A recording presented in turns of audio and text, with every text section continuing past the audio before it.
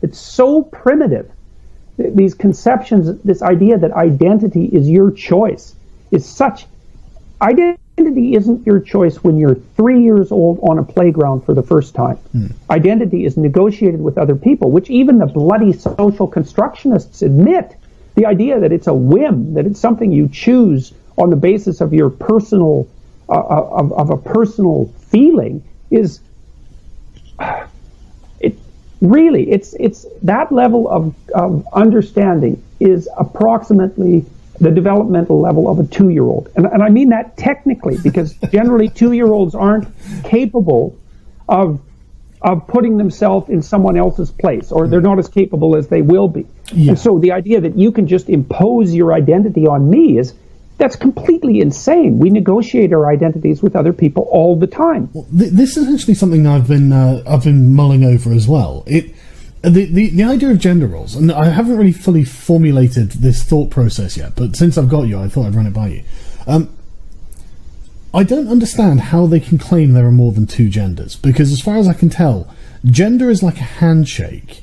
You know, it's a series of cues and signals. For example, like if I take a lady out to dinner, I'll pull the chair out so she can sit down. She knows what she's supposed to do because there's an understanding from just previous context of our lives. And if I don't say pull the chair out and she's expecting me to do so, then I failed. She may well be like effectively holding out her hand to be shaken, and I'm not taking the hand and shaking it.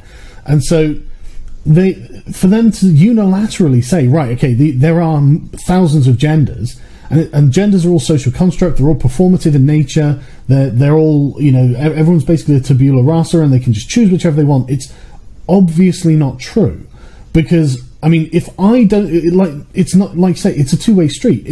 If I don't know what I'm supposed to do with someone who identifies as a demi-girl or whatever, pick a random made-up gender that they've got, if I don't know what the process around that is, then we don't have a gender interaction. We don't have the handshake. Okay, so while you put your finger on an essential weakness in the philosophy, it's like, first of all, the idea that gender identity is independent of biological sex is insane. Yeah, it's wrong. It's wrong. The scientific data they're not only clear, they're clear beyond dispute. It's as bad as claiming that the world is flat, in my estimation. Now, having said that, there are masculine women and there are feminine men. If you look at temperament, for example. So, on average, men are less agreeable and lower in neuroticism than women. And so they're lower in negative emotion and they're lower in compassion and empathy. They're more competitive.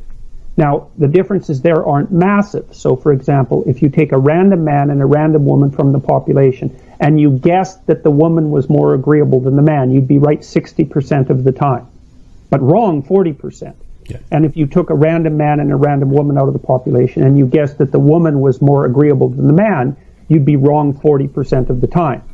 So there's a lot of overlap. And so you can have men with quite feminine temperaments and women with quite masculine temperaments. But they still have all sorts of other differences that characterize them. Okay, now, so there is biological grounding, there is variability, and then there is a sociological element, which is what you were talking about. But what you put your finger on is and this is something that damn postmodernists agree among themselves, is that, okay, let's say that gender is performative. All right, so that makes it into a kind of agreed upon social game. But that's the thing, it's an agreed upon social game. Yeah. You don't adopt the role because it suits how you feel. You adopt the role so that you can use it as a tool to maneuver with in society. I mean, that's why the transsexual guys often come out as extraordinarily feminine. They wear dresses, they wear high heels, they put on makeup. None of that's biologically instantiated, or if it is, it's only to a limited degree. But they adopt those roles because people know how to play the game. Yeah. And so the thing about identity is that identity is a set of tools that you use to operate with in the world. And if those tools don't function, you don't have a functional identity. Well, yeah, it isn't just something that you put on because you feel that way. It has to be something that other people know how to respond to, or you will become completely alienated. Yeah, I mean, it's almost a way of deliberately alienating other people, because Like you said, it's an agreed upon set of rules. And if you come in and say, right, I've got a new set of rules and none of you have agreed to any of these rules, you don't even know what they are, but I'm going to demand that you operate by my standard anyway. I mean, it's hard not to see that as a method of controlling other people. It is precisely that. It's narcissistic to the core. And she's expecting me to do so. Then I failed. She may well be like effectively holding out her hand to be shaken, and I'm not taking the hand and shaking it. And so for them to unilaterally say, right, okay, there are thousands of genders, and genders are all social construct. They're all performative in nature. They're all, everyone's basically a tabula rasa, and they can just choose whichever they want. It's obviously not true, because I mean, if I don't it's not like, say, it's a two-way street. It's if I don't know what I'm supposed to do with someone who identifies as a demi-girl or whatever, pick a random made-up gender that they've got. If I don't know what the process around that is, then we don't have a gender interaction. We don't have a handshake. Okay, so while you put your woman was more agreeable than the man, you'd be right 60% of the time, but wrong 40%. Yeah. And if you took a random man and a random woman out of the population and you guessed that the woman was more agreeable than the man, you'd be wrong 40% of the time. So there's a lot of overlap. And so you can have men with quite feminine temperaments and women with quite masculine temperaments. But they still have all sorts of other differences that characterize them. Okay, now, so there is biological grounding, there is variability, and then there is a sociological element, which is what you were talking about. Mm-hmm. But what you put your finger on is and this is something that damn postmodernists agree among themselves, is that, okay, let's say that gender is performative. All right, so that makes it into it's so primitive. These conceptions, this idea that identity is your choice, is such. Identity isn't your choice when you're 3 years old on a playground for the first time. Identity is negotiated with other people, which even the bloody social constructionists admit. The idea that it's a whim, that it's something you choose on the basis of your personal, of a personal feeling, is. Really, it's that level of understanding is approximately the developmental level of a 2-year-old. And I mean that technically, because generally 2-year-olds aren't capable of putting themselves in someone else's place, or they're not as capable as they will be. Finger on an essential weakness in the philosophy. It's like, first of all, the idea that gender identity is independent of biological sex is insane. Yeah, it's wrong. It's wrong. Mm-hmm. The scientific data they're not only clear, they're clear beyond dispute. It's as bad as claiming that the world is flat, in my estimation. Now, having said that, there are masculine women and there are feminine men. If you look at temperament, for example. Mm-hmm. So, on average, men are less agreeable and lower in neuroticism than women. And so they're lower in negative emotion, and they're lower in compassion and empathy. They're more competitive. Now, the differences there aren't massive. So, for example, if you take a random man and a random woman from the population, and you guess that so the idea that you can just impose your identity on me that's completely insane. We negotiate our identities with other people all the time. Well, this is actually something I've been mulling over as well. The idea of gender roles, and I haven't really fully formulated this thought process yet, but since I've got you, I thought I'd run it by you. I don't understand how they can claim there are more than two genders, because as far as I can tell, gender is like a handshake. It's a series of cues and signals. For example, like if I take a lady out to dinner, I'll pull the chair out so she can sit down. She knows what she's supposed to do, because there's an understanding from just previous context of our lives. And if I don't, say, pull the chair out... Well, it is a controversial topic on a Toronto University campus this month. Some people on the campus saying pronouns like he, she, him, or her do not represent them accurately. Now, the university wants staff to use alternate pronouns, but Jordan Peterson is a psychology professor at the university, and he is refusing to do that. Take a look at this. The reason I'm defending freedom of speech is because that's how people with different opinions settle their opinions in a civil society.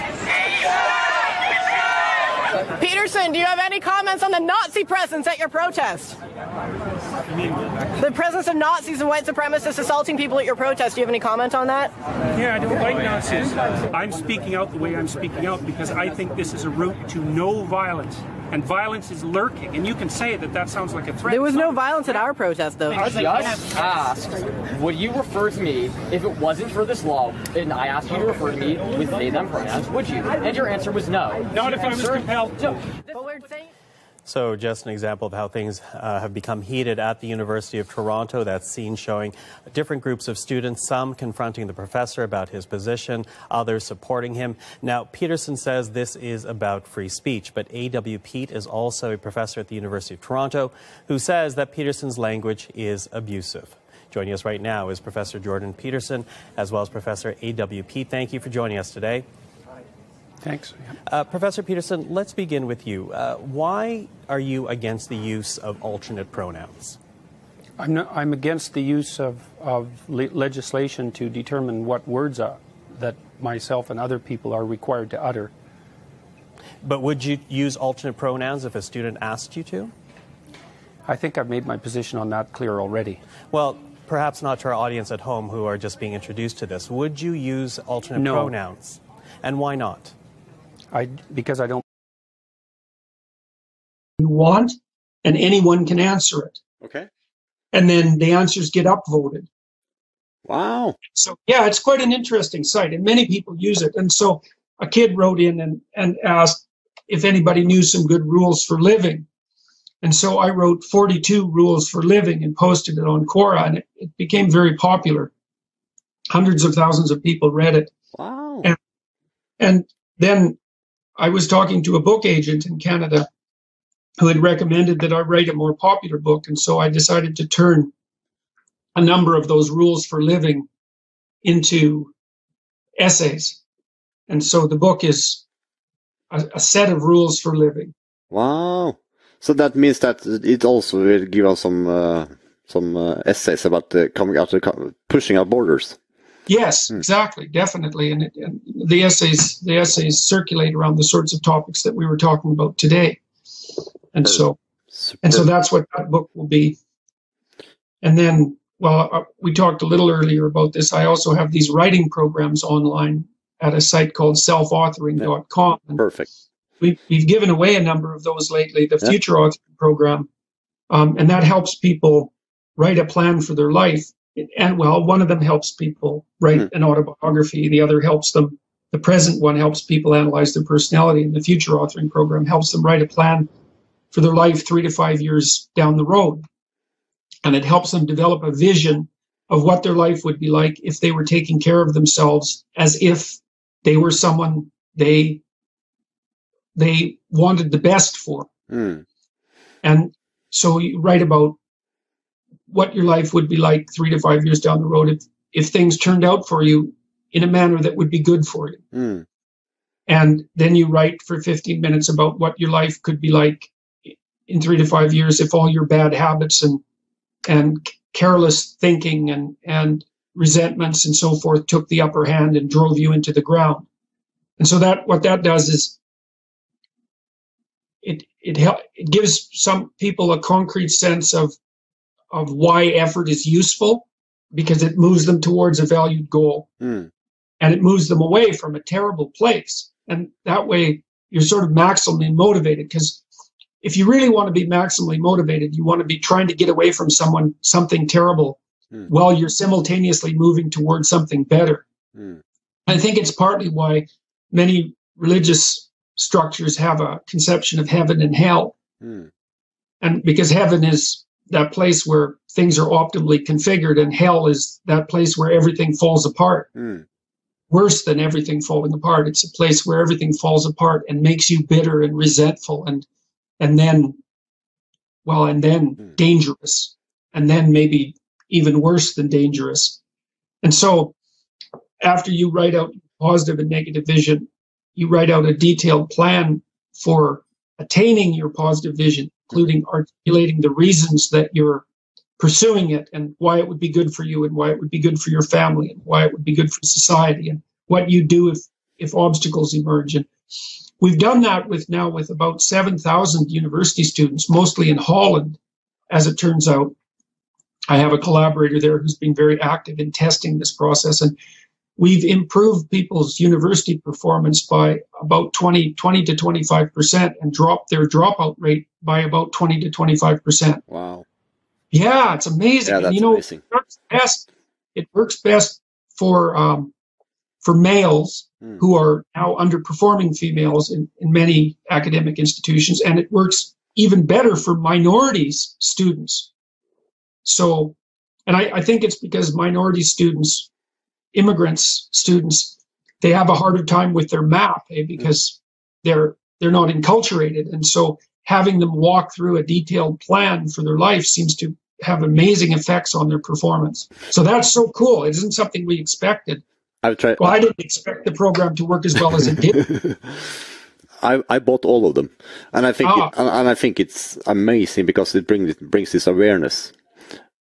It brings awareness, and you see your traits and not that traits.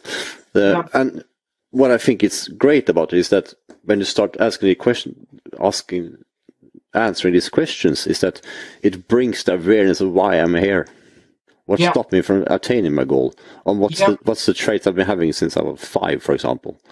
So it brings this awareness. And just to round it up now, Jordan, is that around almost 40% of everything we do every day is automatic. That's what science says. So this means that your program is bringing the awareness to this 40% actually. Yes. Well, I mean, one of the things that I've learned too in my clinical practice is, like, people are aiming for something whether they know it or not. That's something I learned from reading Carl Jung. He said that you're acting out a myth whether you know it or not. So you're aiming at something whether you know it or not. And you may have picked up your aims from all sorts of places that you're not really consciously aware of. Your parents' demands and their parents' demands and cultural demands and your own resentments and impulses. And they all go together to make a value structure, and that orients you.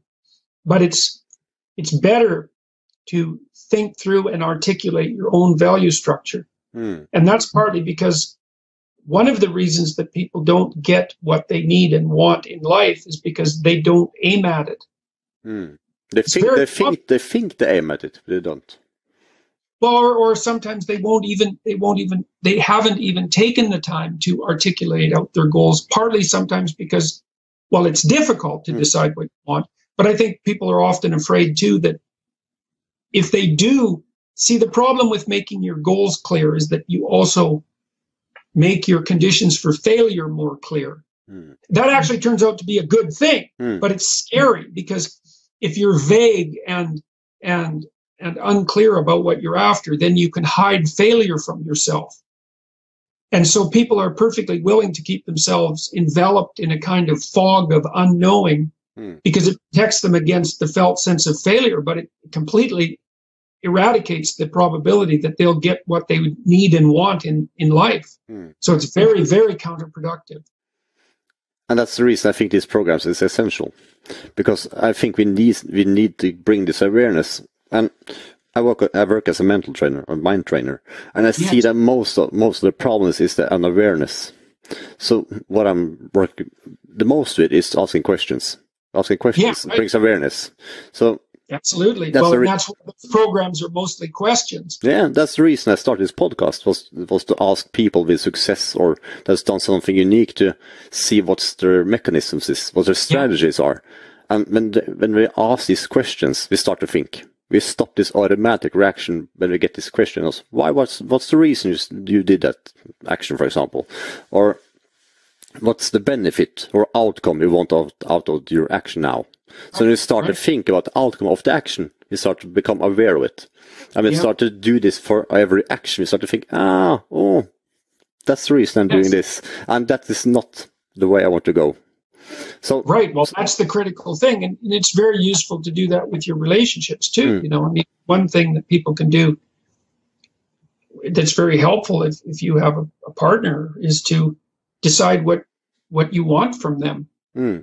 And you can always discuss that with them. I mean, there's always the possibility that if you're clear about what you want, assuming that you're vaguely reasonable and that you're willing to negotiate, that the other person is willing to meet your demands, assuming that you're also willing to engage in the same process with them. But you do your partner a great favor by letting them know in quite a bit of detail what would actually make you happy. And people won't do that either. They think something like, well, if my partner loved me, they'd know what I want. That's not true. That is definitely not true. But it's amazing how many people act that out. Yeah, I know. And the consequences are very negative. And it's all about awareness. The reason when we start.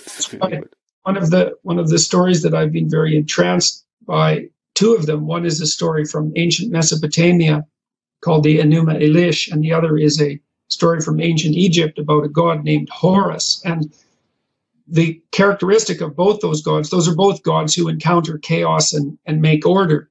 So they go outside their boundary of comfort and regenerate the world, really.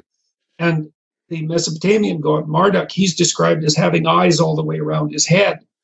And the Egyptian god Horus is the famous Egyptian eye that pays attention. And, we're talking about awareness, and both the Mesopotamians and the Egyptians worshipped awareness and attention as the highest god. Okay. Yeah, and the Mesopotamians regarded awareness and attention as part of the process that turns chaos into habitable order. So that turns uncertainty into certainty and turns unexplored territory into explored territory. That makes sense. Yeah, and then the Egyptians regarded the Horus, who's a falcon and also the eye, as the force that regenerates the dying society. Same idea, and that its attention moves outside the world of the known, encounters new things, encounters new and frightening things, gathers information as a consequence, and then restructures the world. And that's what human beings are supposed to do. That's what we find meaningful. And that is actually what YouTubing is doing these days. It's bringing this awareness. We start seeing what is wrong and what's not wrong, and what we can do and not what to do. Yes. And I mean, I in Maps of Meaning, I laid out an argument that was derived partly from Nietzsche. And Nietzsche believed that because of the death of our most fundamental presuppositions, he called that the death of God, that Western society had been cast into a situation where both nihilism and meaninglessness and totalitarianism beckoned as alternatives. Because if your meaning structure falls apart, it's easy to become nihilistic. And if your meaning structure falls apart, it's easy to turn to a totalitarian solution. And so then the question is, is there an alternative to those two?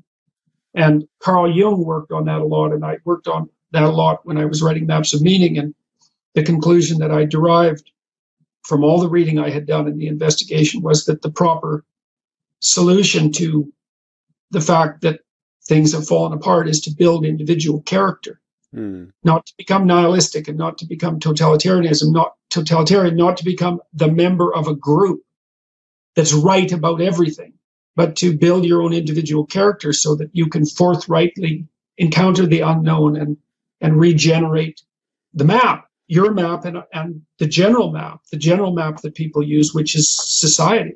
And you're really doing this these days with your YouTube videos? Well, it looks like it. It's pretty interesting that they're able to have such reach. I think it's amazing. It is amazing. It's absolutely amazing, and it's so interesting that discussions and lectures now have the same reach as books, or more reach even. That's a technological revolution. It's marvelous. For sure, I can talk to you for hours, George, but I think you're a busy man. I just want one last question. If you want to recommend a book, what book would that be? Well, Viktor Frankl's Man's Search for Meaning, that's a pretty good book. And it's a nice intro to what I would think of as both sophisticated philosophy and sophisticated psychology. It deals with very weighty issues, but for people who are interested in meaning and interested in having a more productive and engaging life, Man's Search for Meaning is a great book. It's marvelous. It's perfect. Thank you so much for your time, Jordan, and I hope to see you further on YouTube. with more lectures. My pleasure. My pleasure. Thank you so much.